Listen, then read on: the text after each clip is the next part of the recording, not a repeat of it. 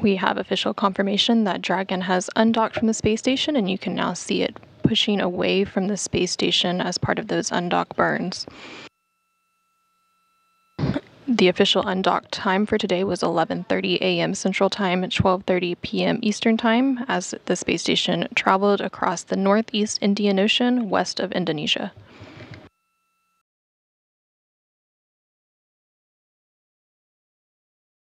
Dragon departure burn 0 complete.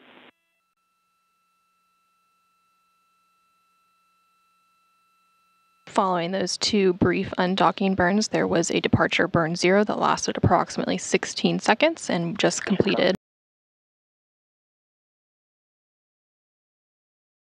away from the space station.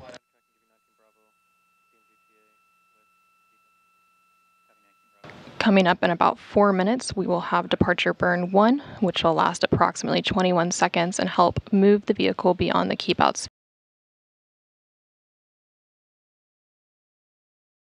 Invisible 200-meter line centered on the space station that is monitored by flight controllers to govern vehicles approaching and departing the space station.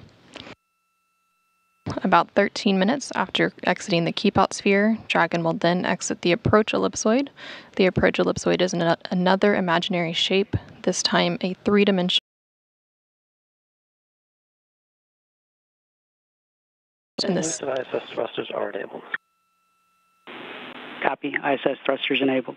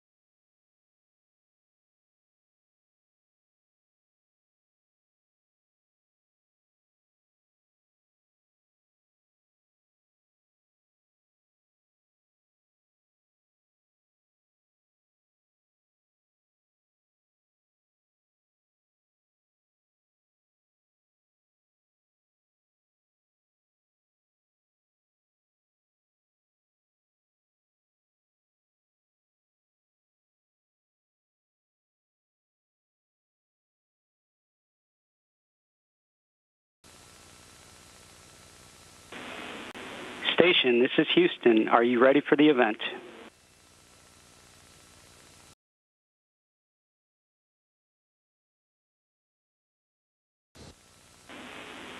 WBTS, this is Mission Control Houston. Please call station for a voice check. Station, this is Raul Martinez.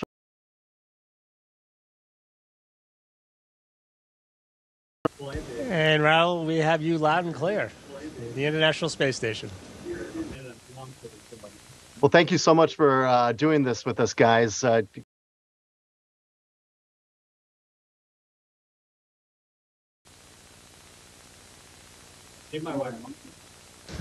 be great to talk to you as well. Okay, Stephen, I want to start with you.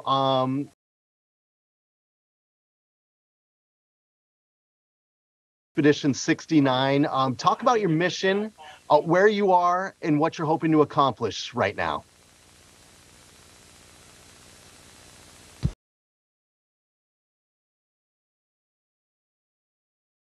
The science we do up here, there's hundreds of experiments going on at any given time. We sort of maintain this laboratory, but we're also part of the experiments as well.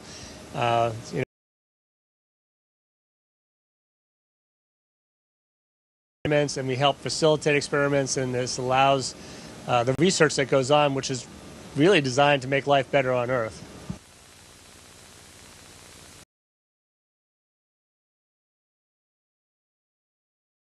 Who have never been to space, what it's like up there, what the experience is like. I mean,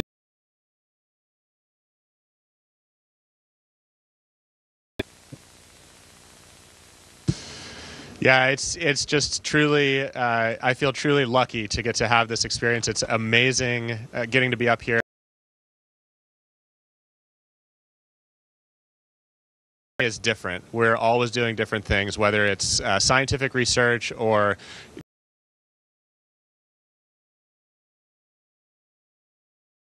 taking care of ourselves. It's every day is just different, and that's part of what makes it so much fun. Stephen, you've had an interesting path to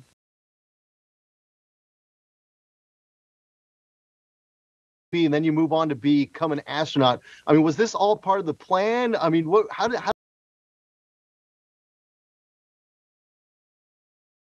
I didn't plan on much of anything, I guess, but you know, when you're a little kid and people are walking on the moon,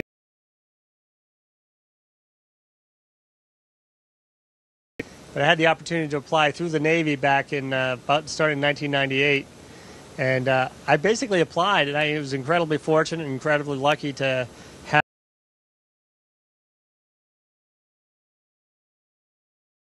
I guess I had done nothing to preclude the opportunity, and that's sort of one of the things. If you keep your eyes open, your ears open, you never know what opportunities you might have ahead of you.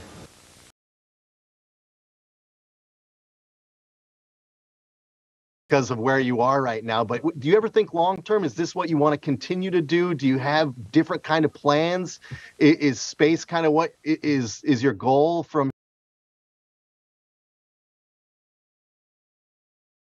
as well? But I mean, this has to be quite the adventure, and where do you want to take this? It's pretty amazing. You know, all my earlier incredible. I have incredible fortune being with an amazing crew, a great group of people. So I think that makes the experience really, really enjoyable. I do.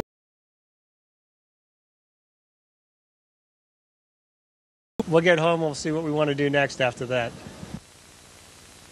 Woody.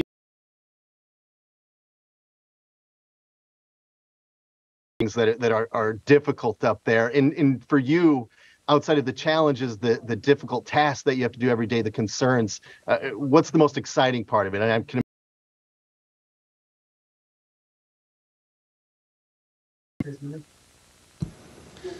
Well, one that I've really enjoyed, we actually just a couple weeks ago did a couple of spacewalks. Steve and myself installed some new solar arrays.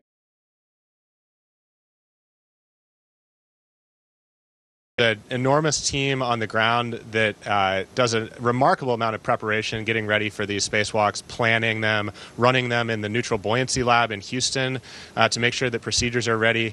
But ultimately, you know, going outside where there are some objective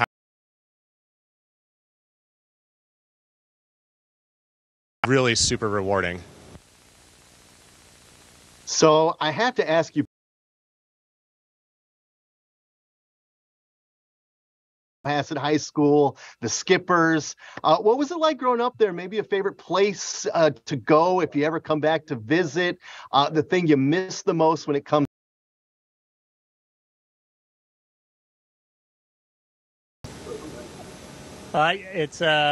It was an incredible privilege growing up in Cohasset when I did. I always go back. I like the calm. Obviously the beaches, and that sort of those sandy granite beaches is what I miss down in Texas. That's something I to have the opportunity to grow up, and it's always nice to go back and visit. Do you still have family out there? I mean, we're in Massachusetts. You want to give a shout out to any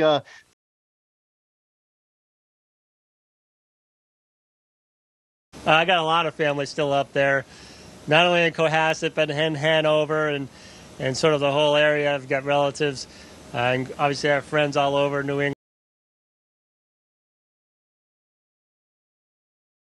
Back and visit, and I'm looking for the opportunity to get back up there in the fall. I was hoping that we'd be back celebrating a couple championships, but this past couple seasons haven't worked out. There's still hope for the Sox, though.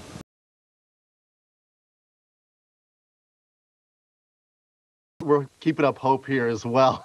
It's funny. I mean, you're still a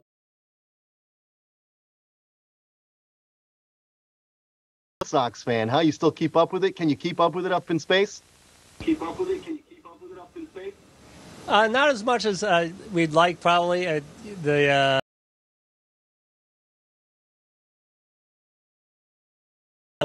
about 4 hours ahead of y'all as far as our being awake time. So games tend to start when I'm already asleep. So I don't tend to stay up and watch games.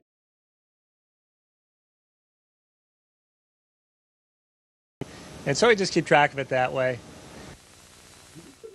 So what do you, you're a graduate of MIT, both of you guys are. What was your experience like in Massachusetts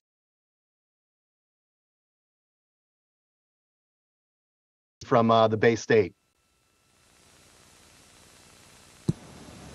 Yeah, actually, to this day, I've spent more of my life in Boston than in any other city. I went to MIT as an undergrad, spent 4 years there, and then later returned many. Such a wonderful place. I always say it's both young and old at the same time. It's got so much amazing history, and then it's also a college town.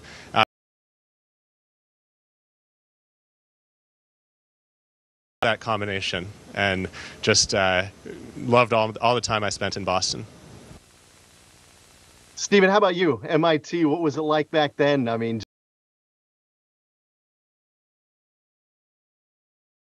from there, back when you were a student?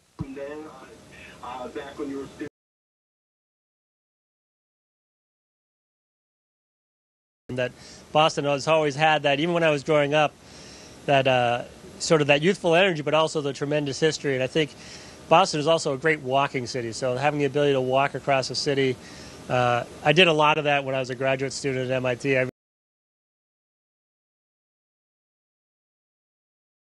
Way up Mass Ave once or twice. I'm not sure they enjoyed that walk as much as I did. Guys, it was a real privilege. Thank you so much for doing this.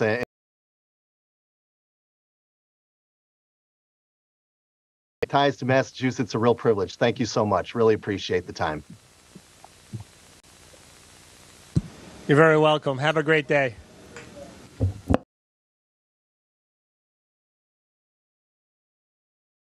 Concludes the WBTS portion of the event. Please stand by for a voice check from AccuWeather.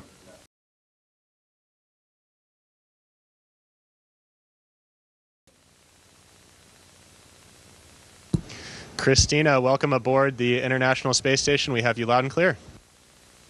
Wonderful. Thank you so much.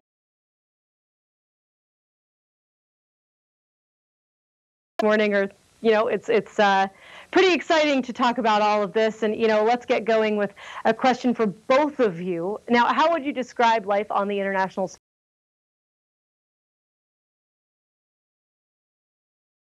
before?